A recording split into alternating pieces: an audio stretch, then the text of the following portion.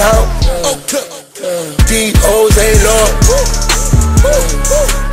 Can't do nothing for it.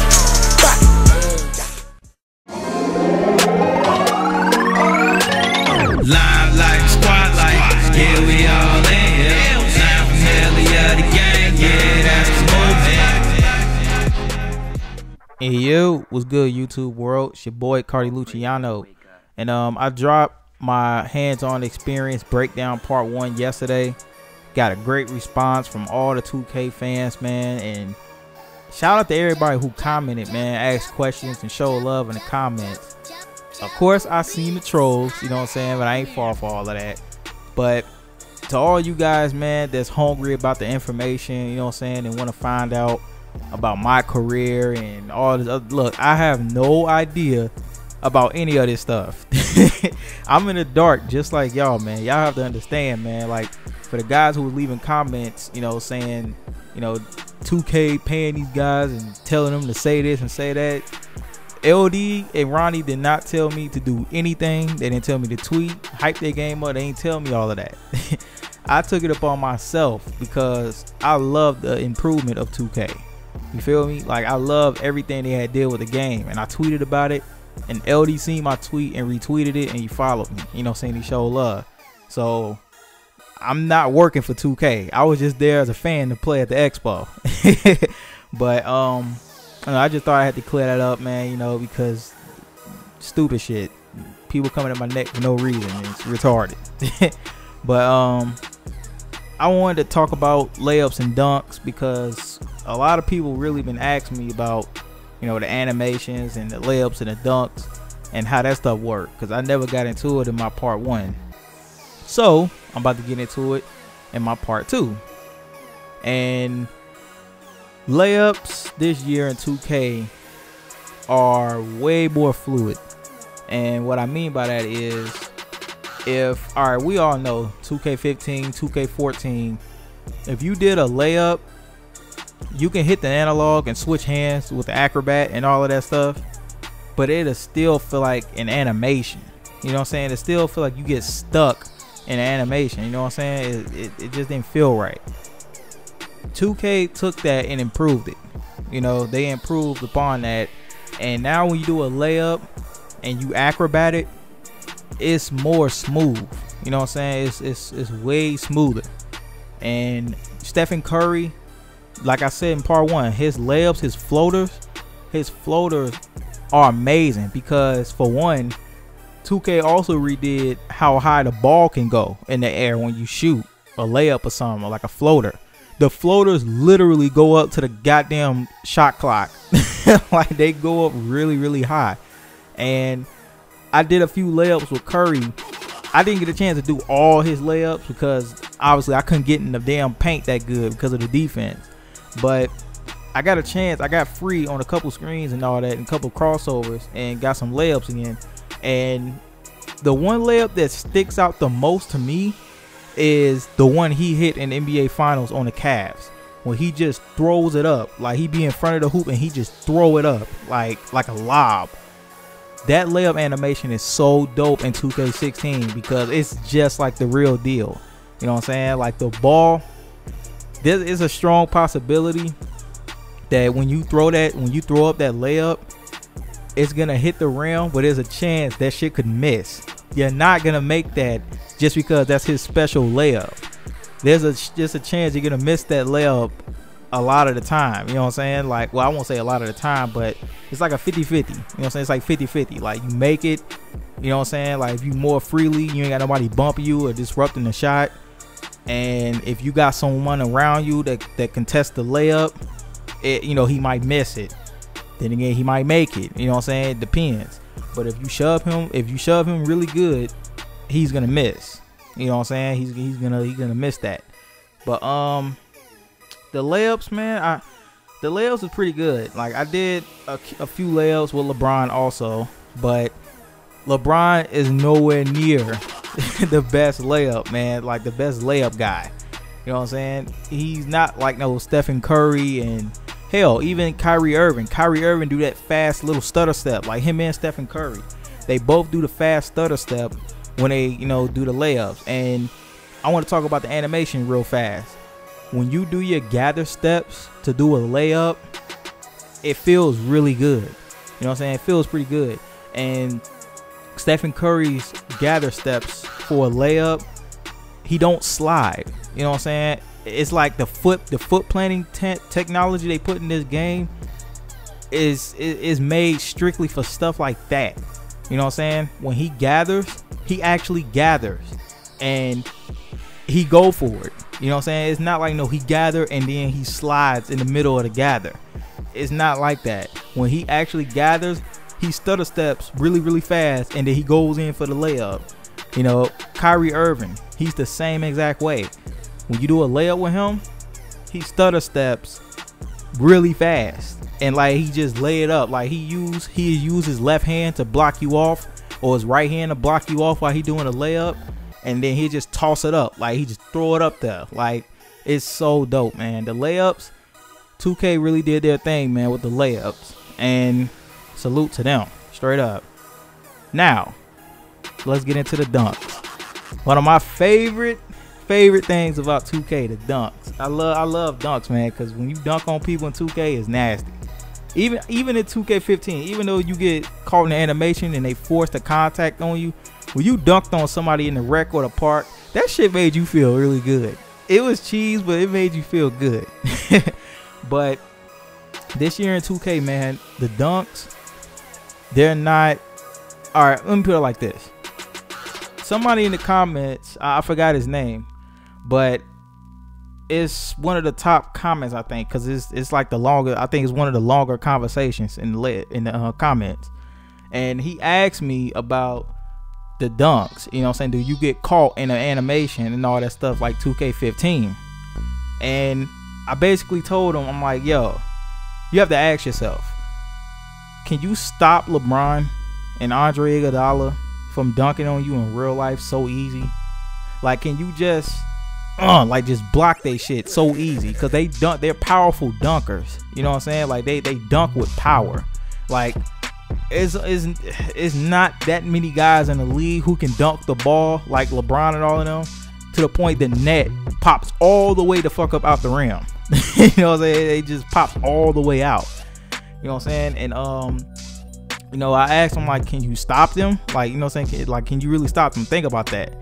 And it's like 2K, they took that type of stuff and put it in 2K. Like, if LeBron if LeBron is driving to you, right? If he's driving to the hole, he's got an open lane. He has so much room to take off and dunk on your ass. It's not like in 2K15 where the lane will kind of be packed and you could just still run in and dunk on anyone. No, you can't do that anymore. If LeBron has an open lane, he's gonna take it, and it really don't matter how much space he got because it's an open lane. But since he has so much space in that open lane, he's gonna take the hell off, him and Andre Iguodala. So once they take off, they have, like I said, the gather steps. LeBron actually gathers like the real LeBron in real life. You know what I'm saying? How LeBron take them giant steps. Sometimes he may travel with his traveling ass. But, you know, LeBron, he takes some giant, you know what I'm saying, gathers sometimes. I'm not saying all the time, but sometimes. And when he gathers, man, he go up in the air, it's game over. He gonna yam on your ass, for real. And when he goes up for the dunk, when he's coming towards you, it's not forced at all. The animation, it just feels free. Like it really feels free. Like, for example, if he goes up, dunk on you, you know what I'm saying? But if it's somebody close that can help contest that dunk, that's gonna bother him. You know what I'm saying? And he might miss that dunk. Like his wrist is gonna smack the rim and he's gonna lose control of the ball if someone else interrupts him in midair or going up for that dunk. You know what I'm saying? 2K16 is more like that. You know what I'm saying? In 2K15, you're not interrupting anyone going up for a dunk at all. Like, once they're in animation, it's over with. Especially if they got posterizer and all of that shit. Like, it's over with. You might miss the dunk like 1 out of fucking 20 tries. But it's just, you just get stuck. You know what I'm saying? But 2K16, you don't get stuck. The contact, it is not forced upon you. Okay, it's not. It's really fluid. You know, it feels pretty good. And when you dunk with other guys like Russell Westbrook and Derrick Rose and all of them, when the game come out, you guys are gonna see, man, when you get a chance to dunk with all these freakish athletes, like it's pretty dope, man, for real. I'm really looking forward to playing with other guys in 2K because I want to see how, you know, the real Derrick Rose play and how Westbrook plays in the game, like his real self. You know, dunks and layups, you know, that pretty much cements everything that I know. And now it's time to hop into animation and awareness and stuff like that. And one of the comments on my video that stuck out to me was the homie Body Bag. He left 2 comments, and one of his comments was, you know, his biggest question is, what is the awareness like? You know what I'm saying, for layups and loose balls and fast breaks and all of that. The fast breaks, man. When people get out on a fast break, like when I was playing with the Warriors and we got out on a fast break, all right, they didn't just run down the court like chickens with their heads cut off. They actually ran down the courts and tried to get to spots to actually get open shots. Like if you're Stephen Curry and you're running down the court, right? Like Klay Thompson, he's gonna be looking. The crazy thing is, he looks back at you sometimes. Like if you're running, he's gonna look back to see what you're doing. Like, okay, is he about to drive or is he about to pass and set one of his teammates up? Like characters actually turn and look at each other now. Like it's so realistic. It's crazy. But when I was on a fast break with Curry and Klay was trying to get open, you know what I'm saying, he's trying to get to a spot like in a corner or something. Bogut will get in the paint, get ready to rebound. You know what I'm saying? Harrison Barnes, he'd be squared up somewhere in the corner. And Draymond Green will be getting ready to like be at the top of the free throw line, at the top of the key or something, getting ready to set picks. But the way they communicate with each other is pretty dope because they all actually look at each other to see what they're about to do. You know what I'm saying? So like the awareness as far as that is pretty dope. Now, I had J.R. Smith when I was playing with the Cavs, and I was at the top of the key, and when he passed the ball, it wasn't like no weird pass. Like he just passed it like, ugh. When he actually passed the ball to LeBron, he eye contact with LeBron, dead on. Like the ball is going to you. Here you go. Like he actually eye locked with him, and I thought that was pretty dope. Because when you pass in 2K15, it's like they just snap their head and just whatever. Like just no, like in 2K16 they actually eye contact lock with you. Like so you know that person about to get the ball. A no look pass, the no look passes are so clean too, man. Like God, I can't wait for you guys to experience this game for real, because I know it might seem like I'm hyping this game up way too much, but I'm just giving you guys all the facts on improvements. You know what I'm saying? All the improvements. And they listen. You know, they listen to us. And I really didn't get a chance to go for loose balls and all of that because I don't know, for some reason, like I don't know, they just wouldn't happen to me. I'm pretty sure somebody got caught in a loose ball situation and they went through all of those animations. Now people, I got a couple questions asked me about the passing too, and honestly, I didn't do a lot of flashy passes. Like I did some, but I didn't really get into like the flashy passes. You know what I'm saying? Like I was just more worried about actually making good passes. You know what I'm saying? Getting my teammates the ball and where they need to be. You know what I'm saying? I wasn't like trying to be like Magic Johnson on the court, and you know, I wasn't trying to do all of that. So I can't really elaborate on the passes like that. I really just can't get into full detail because I didn't try to do all of that type of stuff like that. But the flashy passes, the ones that I did and the ones I seen, they're all like they're more fluid. Like, you know what I'm saying? Like what can I say? The improvement is better. Like it's better than the flashy passes from last year. And I thought the flashy passes in 2K15 were pretty tight. You know what I'm saying? Like I still like them. You know what I'm saying? But I want to touch on online cheesers. You know what I'm saying? Because this is like the #1 topic in my book, man, when it comes to 2K, because we all know. Look, you guys have to understand. We played the demo offline. We were offline when we played the game. But when 2K officially released and they put the game online, I'm pretty sure some things might change. But this is the great thing though. Alright, we all know everybody's gonna try to cheese their mod players out with the VC and all of that. Me included, because I'm gonna buy some VC, goddammit. I don't give a fuck what anybody say. I'm gonna buy some VC. But this year, it's not gonna matter if you put 100,000, 200,000 into your mod player. If you not fundamentally sound, like if you don't know the basics of playing ball, man, dribbling, regular passing, like not trying to be flashy, just being fundamentally sound. I'm telling you right now, if you're not fundamentally sound, you're gonna suck in this game. If you're a flashy player, man, and all you do is try to hit cheesy crossovers and try to pull up and hit shots, that shit is not gonna work in your favor. But the great thing with 2K Online this year, man, I feel like when the game come out, it's gonna be that one move someone is gonna find. It's gonna be something, you know what I'm saying? And they're gonna probably abuse that move online in their favor. Like it's gonna work to a certain degree online. And the great thing is 2K can actually nerf the shit out of that move and bring it down so you won't be good at it anymore. Like that move won't be good anymore to use. Like they don't have to put out this big ass patch and patch these moves. They can actually just go in their system, nerf that move, drop the field goal percentage on it, all of that shit, and you out of there. Now you got a game plan for something else. So the days of abusing cheesy ass moves in 2K is done. So you don't have to worry about no one going in the corner and doing a step back. You know what I'm saying? You know how people hit the little step back in the corner in 2K15 and shoot a 3. You can't do that anymore. You know what I'm saying? You're gonna actually have to play ball, man. Like you're gonna have to play smarter than that. For real. But 2K, they can nerf it. You know, LD straight up told us that. Like that's in the article. That's everywhere. You know what I'm saying?